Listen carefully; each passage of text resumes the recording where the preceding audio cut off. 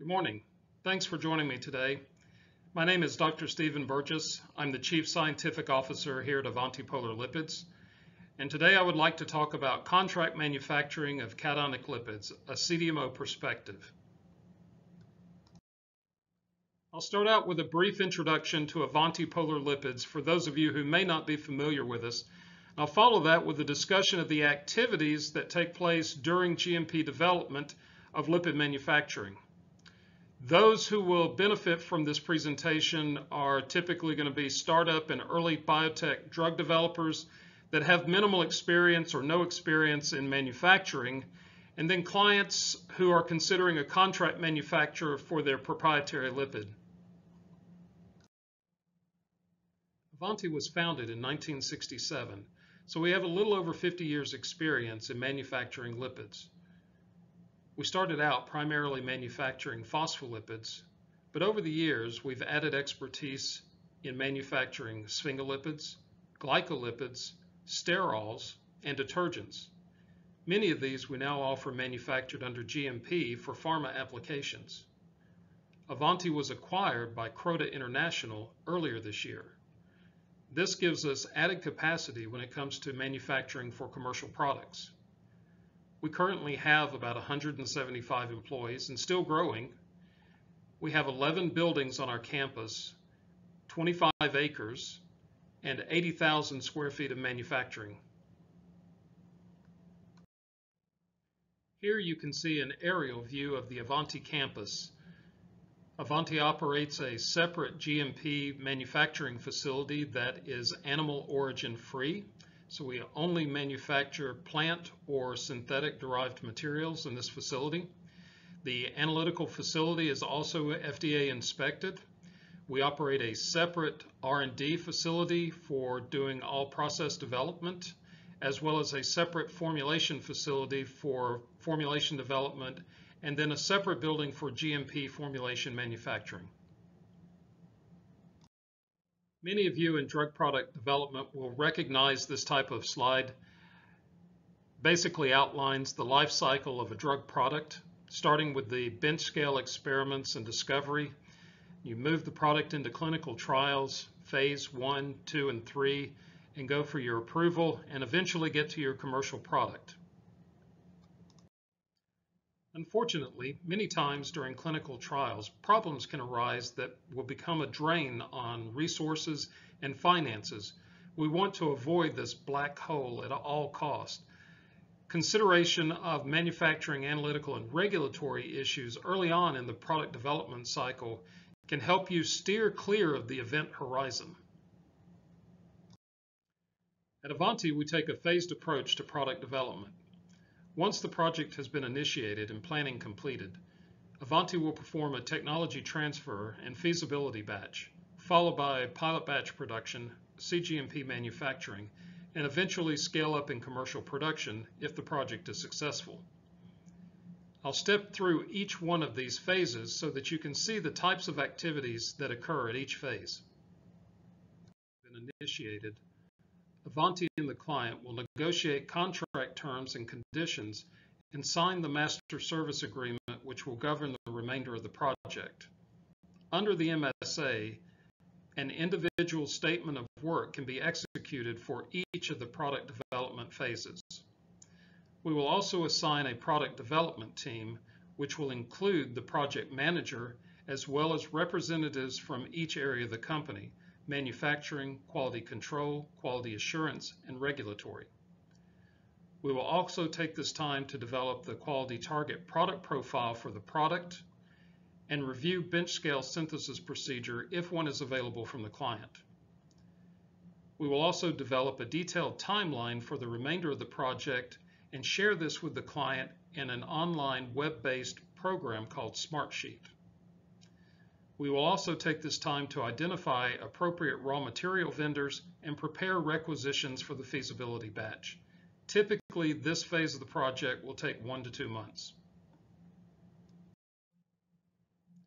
Once we execute the MSA and complete the planning process, we move into the technology transfer and feasibility phase of the project. During this phase, we perform route scouting to optimize the synthesis provided by the client or modify the synthesis to improve scalability. Once we're satisfied with the process, we will manufacture a feasibility batch to send to the client for comparison. We strongly encourage our clients to compare this against any material they may have manufactured in the past, both for quality and efficacy. We will also initiate the process development report. This is a live document that will follow the life cycle of the product throughout the development process. In addition, we'll perform preliminary risk analysis on raw materials to determine potential supply and quality issues. Typically, this phase of the project will take 2 to 4 months depending on the product. Once we have completed the feasibility batch and the client is satisfied with the material, we will move forward into the pilot batch production phase of the project. There are a number of activities associated with this phase of the project, so I have divided these between 2 slides, one that covers the manufacturing activities and the other will address the analytical activities. For the manufacturing activities, we will generate a batch production record to document the engineering runs manufactured in this phase of the project. This document will eventually become the GMP batch production record once it has been refined. We will also draft developmental batch specifications to cover the quality attributes of the product in this phase of the project. These specifications will eventually become the GMP release specifications once we have identified the appropriate tests and limits for release testing. We will also manufacture multiple pilot batch engineering runs to establish the process prior to moving into GMP manufacturing. At a minimum, we will manufacture 2 engineering runs. The first will help correct any errors in the batch production record, will help correct any errors in the process, and will also provide material that can be used for analytical method development and other analytical activities. The second engineering run is typically the most like the GMP batch and can be used for toxicology studies in preclinical trials. During this phase, we will also begin to qualify new raw materials that are used in the process. Finally, we will update the process development report with any new information that is derived during this phase of the project. The time for this phase of the project is typically 6 to 8 months, depending on the complexity of the product. The analytical activities for this phase of the project will include development of a purity assay that is capable of identifying process impurities as well as degradation products. The assay will be suitable for release of finished product as well as performing stability studies.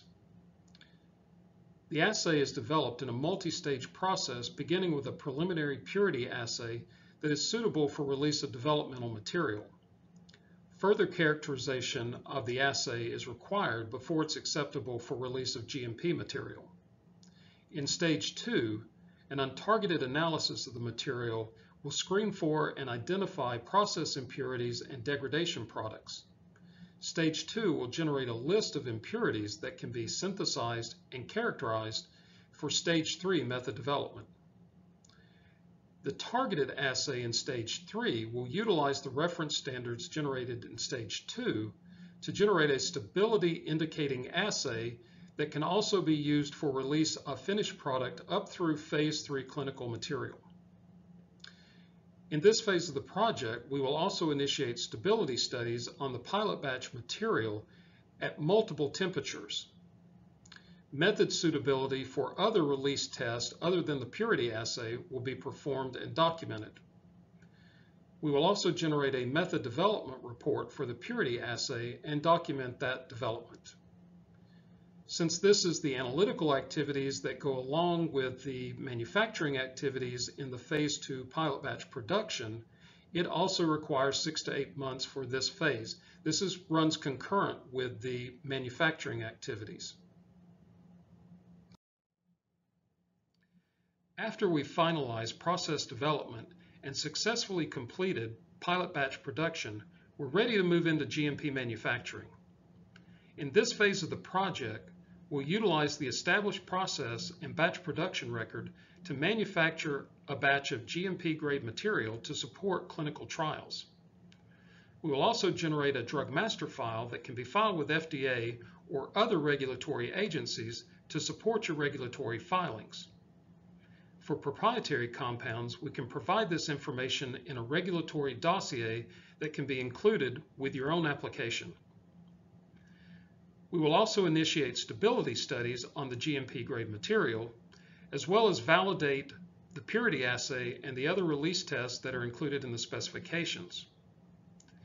We'll generate a method validation report, as well as update the process development report.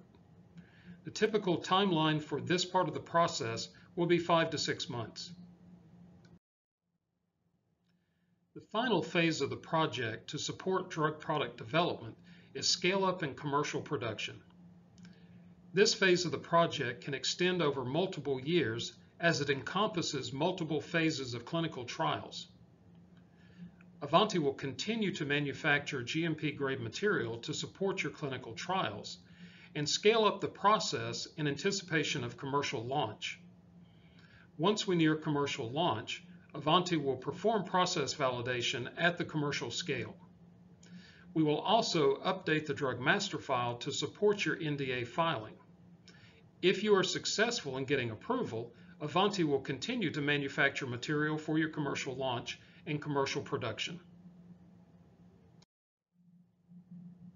At Avanti, we're always amazed by the things that people do with our lipids, and we're excited to see what you will do. Thank you for your attention, and I'll be happy to take your questions.